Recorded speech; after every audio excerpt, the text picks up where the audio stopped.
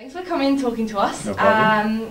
First of all, can you please describe to me what your role as Honorary Secretary entails? Yeah, Honorary Secretary is two main roles. They're the the convener and minute taker of the Student Representative Council, which means it's me that sets up the agenda for councils and gets motions from our members and things like that. And I also minute the council and upload the minutes to our website. And the second main role is to chair the disciplinary panel. So if someone who's a student at Dundee or any of our reciprocal organisations, so other unis in Dundee College, commit an offence, get in a fight or whatever in the union, it comes to me as a disciplinary panel. I have to chair that panel as an impartial advisor for both the panel members, which are student councillors, and the accused. Okay. So if you can think back to when you started this position 2 years ago. 2 years ago. When you took it, was there anything that took you by surprise, any part of the job you weren't expecting? I think because I'm the sort of person that's like really diligent about preparing for things, I spoke with Brett, the guy who did it before me, as well as I knew Gary, who did it before him. So I knew the basics of the role. Perhaps some of the disciplinaries are quite surprising, and at times, for some reason, you get rushes of them. So you're a bit like, at the moment, I've got to do 2 panels this week because there's so many. Mainly it's just fights, but you do get some occasionally surprising to see some of the things that people get up to in the union. Could you give us some examples? Well, obviously I can't speak about individuals, but the majority are simple. Oh, someone got drunk and punched someone or whatever. But you do get people peeing in interesting places, and that's one of the interesting ones that I've had. Okay. Could you please give us a quick recap of your policies on which you got elected this year? Yeah, that I got elected on this year. Better IT support for students. I focus on exams for that. To upload SRC motions as well as who voted for them after all the meetings, and an anonymous reporting system in the library. I always have struggle remembering the 3 of them, but yeah. That's not a problem. Yeah. So the increased communication between students, executive, and the students is how it's worded on the online. You know, seeing as the exec Facebook page was shut down and Anna's posted on the exec blog since November, yeah. How successful do you feel that policy was implemented? How successfully? So what's the policy? Oh, sorry. Yeah, that's not mine. Oh my God! Sorry, I read the wrong question.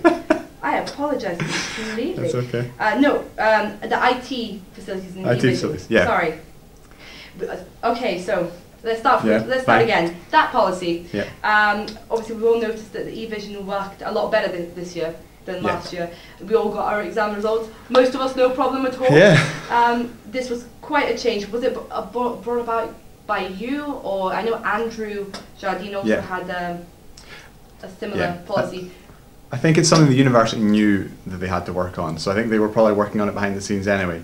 But both myself and Andrew lobbied with the people who run eVision, and I myself had a meeting with Lorna Jones, who's in charge of that, to make sure that the system wouldn't crash during exam results, which thankfully have. She assured me that they would get it fixed and it wouldn't crash, and as far as I'm aware, it didn't crash for anyone. Okay, fantastic. Also, what kind of other progress have you made on improving IT facilities? Yeah, I was speaking with Lorna about trying to make eVision more user-friendly, because at the moment it's a bit iffy at best. It's a bit slow and it doesn't look the prettiest thing in the world. So perhaps hopefully some progress will be made on that before I leave office. Also working with the library in conjunction with the anonymous reporting system. Also stuff about how students will log into computers and then leave them for hours, meaning other people can't log on. We're trying to, along with the SRC, we're trying to make some progress there to try and think of some sort of system that makes sure that there's always IT facilities available for all students. Okay. What kind of progress is made on that? On that, we're trying to, well, it's been mentioned the possibility of having some sort of system where you're automatically logged out if there's been no action on the system for say an hour or something, but the feasibility of bringing that in we're not sure of yet. But it's the ICS are coming to the next meeting of the SRC in March, and they're going to take suggestions and questions from the students, and hopefully out of that we'll get some sort of results on how not just me but the SRC councillors in general want to see IT improve on campus. Okay. You were also campaigning for an anonymous reporting system in the library. Could you tell us a little bit more about how this will work and how much progress you've made in that area? It's taken a while to get into place, but I've had various meetings with people around the library, and we're going to start a pilot scheme on the 25th of March, running from then right through to the end of the exams, where students will be able to text a number if they're in the library to complain about someone who's talking or being annoying or on Skype or something in the silent section. Or even if there's something wrong in other sections, where that number will go to a member of staff who's got the mobile phone on them. They will come and tell that person, someone has made a complaint about you, can you please tone down your behaviour or be quiet, come off Skype, that sort of thing. We're also trying to get some student volunteers involved, so in the evenings when there's less library staff, rather than, obviously that staff member's not going to be able to help a student if they're working on the anonymous reporting system, so we're going to try to get some student volunteers to see if we can get them to do that role. Is that the way you plan it to be, or via text, or would it expand to like online? There's definitely potential, because on the library's website, the way it works, although it's anonymous from the perspective that if I complain about you, you won't find out it was me, but the library will know. Obviously, they'll know the number that texted them. So there's ways of getting it potentially on the website, because you have to log in to access your library card on the website. So perhaps adding a function there where you can complain. But for the pilot scheme, at least, we're going to just try mobile phones. But because it's just a pilot, we want to take as much feedback as we can from it, and I'm going to gather all that in over summer probably to try and see if there's any ways it can be improved in the future. Okay. And this is your second year as an honorary sec, and how do you feel you've improved than last year? I think I've improved definitely, because there's obviously, when you first come into office, there's an element of, oh, am I doing this right? What's the right procedure here? And then the guy who I replaced, he was great, even though he lives in Canada now. I was still Facebook messaging from time to time or email him just to get a little bit, oh, what should I do in this situation? But in the second year of the role, it's obviously straight in. I know exactly how to run things. Things like disciplinary panels. I made a lot of changes, not big ones, but just little changes to how the procedure works to simplify it for my second year. Over summer, I put together some how-to guides, both for the panel members, the minute taker, and the accused as well, because quite often I have to email them saying, come to disciplinary panel. They don't know what's going to happen. So I put together essentially a how-to guide for them of what they can expect, what they should do at the meetings, when they should turn up, what they should wear, things like that. It's definitely made the process a lot smoother. Okay, so you'd say that you kind of went head in and doing it for 2 years definitely helps. You're more settled in the role, so it's easier to just get straight into things. And then the basics of the SRC and disciplinaries, once I've got that down, I can then work on other things like the anonymous reporting system. Focus more of my time on that. Okay. Could you give us a brief account of what you see to be your biggest personal achievement this year? This year, the anonymous reporting system, if that goes through, that was, when I was campaigning, the three policies, obviously they all affect students, but the one thing is the library, especially the campaigning's done during the second semester, people have got essays, dissertations, exams coming out, things like that. The amount of people that said, oh, this is great. If we can get this in place, this will make the library so much easier to use for everyone.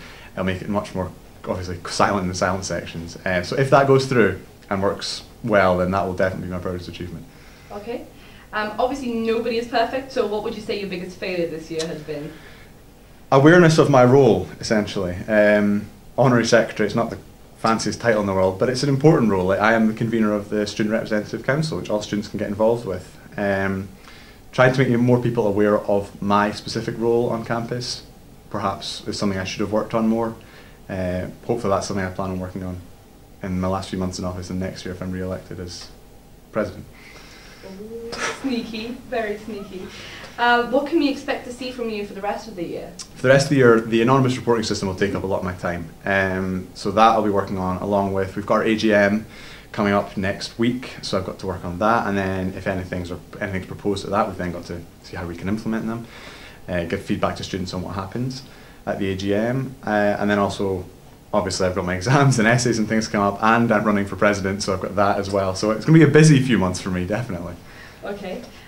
If you can give one piece of advice to the future Honorary Sec, what would it be? Get to know people. It makes your life so much easier if you know the customer safety guys, the bouncers, and their managers, things like that for disciplinaries. If you know the general managers, you can go to them for advice. If you get to know your counsellors, they'll be more likely to volunteer for things you want help with. Things just essentially get stuck in and speak to as many people as you can. Okay. And what have you learned in this position? There's DUSA has a lot of influence on campus. A lot of students aren't aware of how much influence DUSA and the SRC and individual students can have. So it's been interesting to see how much a simple lobbying campaign put forward by DUSA can actually affect students. Okay, fantastic.